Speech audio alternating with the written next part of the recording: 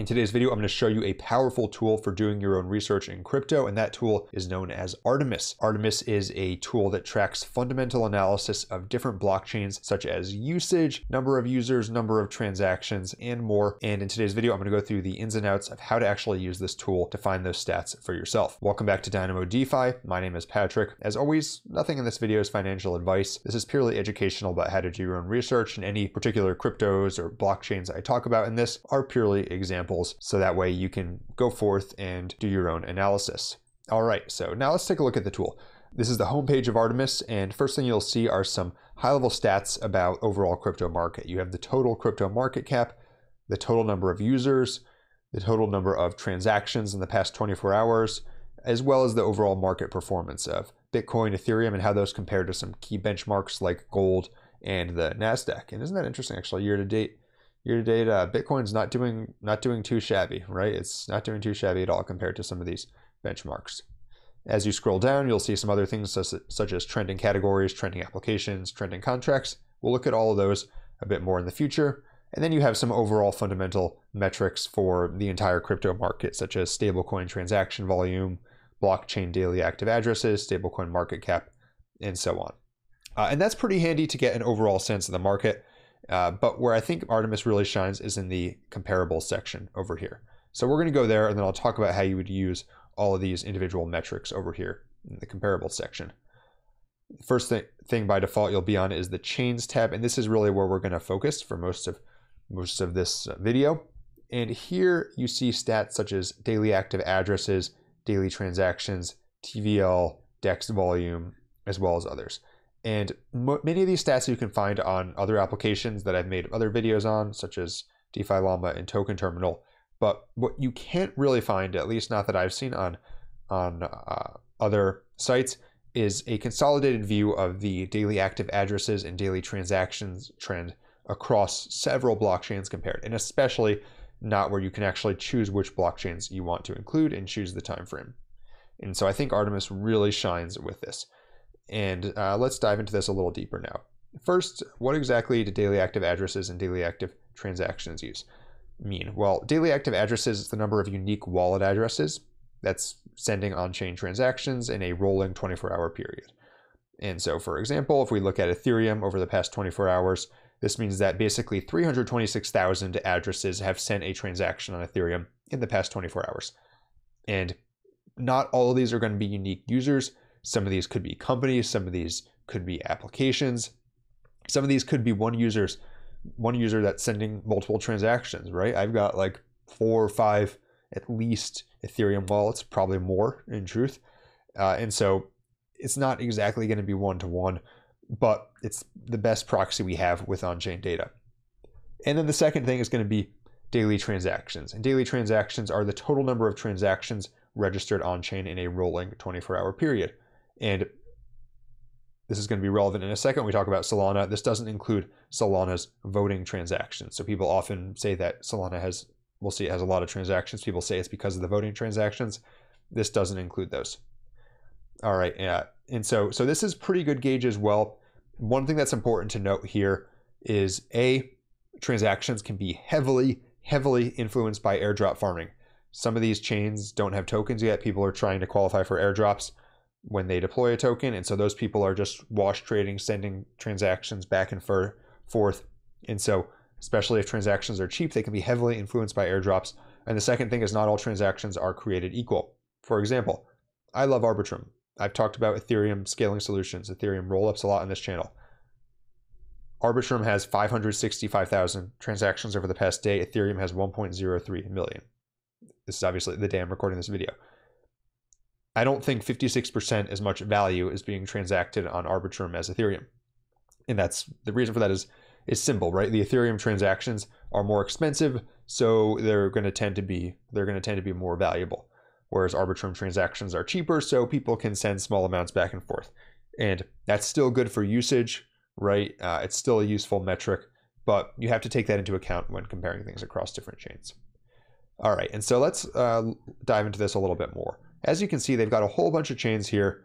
We're going to add a few of them just for some examples. We'll add zkSync Era, we'll add Solana, we'll add Polygon, throw in Polygon zk EVM, Let's see, what else do we want to see here? We'll throw in Cardano. We'll throw in BNB chain. We'll throw in Base. Great. We'll throw in Aptos. Why not? All right. Don't take it personally if I didn't. Oh, wow. That is a freaking, that is a mess, isn't it? Let's change it to linear. All right. I'll have to compare some of these out, but this is going to be good for the exercise. So first thing you see here, BNB chain has a ton of active addresses, right? That doesn't necessarily mean that it's 3 times as valuable as Polygon for the reasons we talked about earlier. But you can see here, okay, so if you thought BNB chain was dead, you're incorrect, because they have close to 1 million active addresses on any given day. Now let's take that out because that's kind of messing up the chart.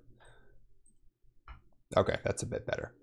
And then if you look here, for example, we can see that yesterday, Ethereum and Polygon had very comparable number of addresses at 308 and 306,000. ZK Sync Era had 228,000. That's the airdrop farming I mentioned a second ago because they don't have a token yet. And then Solana had 192.7 thousand. So basically 193,000 on Solana. And then you can just see it going down the list there. And if we change this to log, for example, then it can be a bit more comparable. And this is just over a 1 month period. Similarly, with daily transactions, we can see Solana is dominating. 16 million, 18 million, 15 million. I mean, no one even comes close. Polygon has 2.3 million. Ethereum has 1 million. Again, the thing to keep in mind is that because Solana transactions are so cheap, a lot of these are going to be micropayments. There's people interacting with more complex applications where they're making potentially dozens of transactions, hundreds of transactions a day.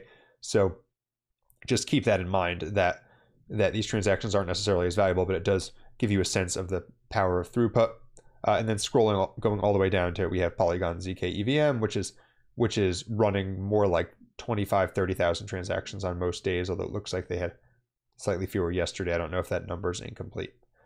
And this is going to just be a good way to gauge the overall activity. But I'm going to clear some of these out because I think where it really excels is to view the activity across time. Let's see, we're going to get rid of Cardano. We will keep Ethereum. Let's see, I'll get rid of Polygon. I'm just going to do I'm going to do Ethereum and then a couple Ethereum layer 2s.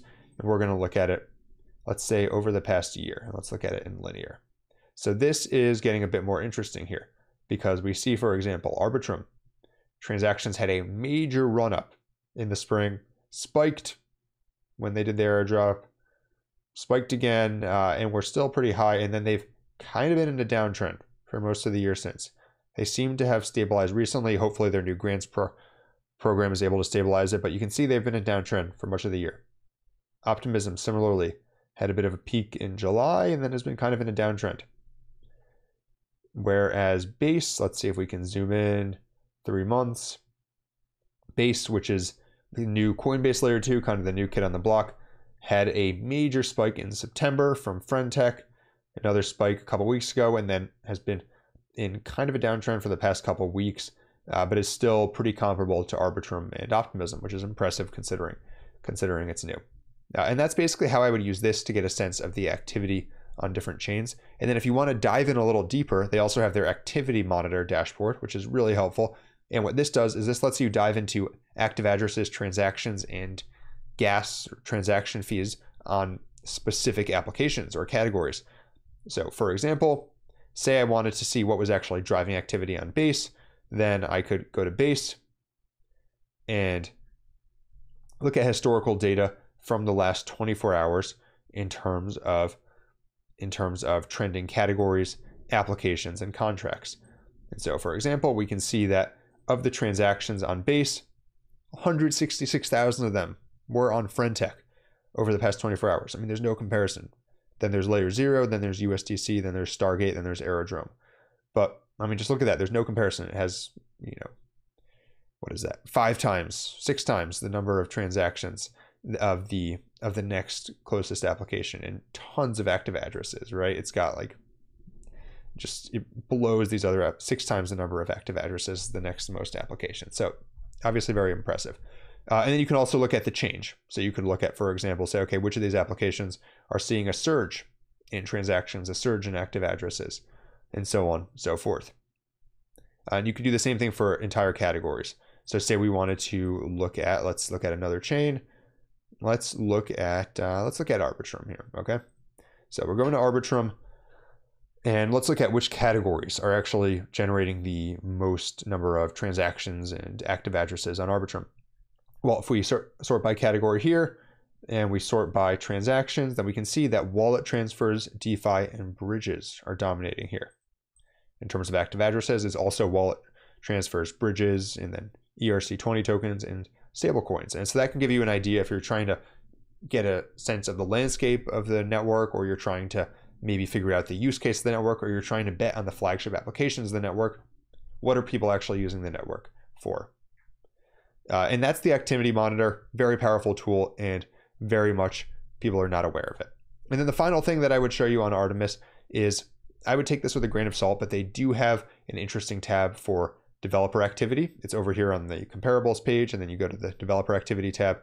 And here you can, for example, see the number of develop weekly devs measured through GitHub on Ethereum, Polkadot, Cosmos, Bitcoin, Solana, etc. The thing to keep in mind is you got to take this with a grain of salt. This number can be easily fudged, and especially weekly commits can depend very heavily on how often people commit, their personal preferences. But if you look at this on a long-term time horizon, it can give you, it can give you a bit of signal as to where people are moving. So if you do see one that's starting to go up, starting to get more developers, it can be a signal that they're successfully attracting developers. And if you want more tools like this, I want to add that I also made a crypto tool wiki, which is totally free on my Substack, that has over 100 different tools for crypto research, for crypto security, trading, token unlocks, airdrops, wallet tracking, on-chain analysis, all this stuff, pretty much anything you could want to do in crypto. There's a tool for it here. I'll link this down in the description, but definitely check that out if you want to learn more about how to do your own research. And if you want more videos like this, be sure to like and subscribe. Until next time, this is Dynamo DeFi.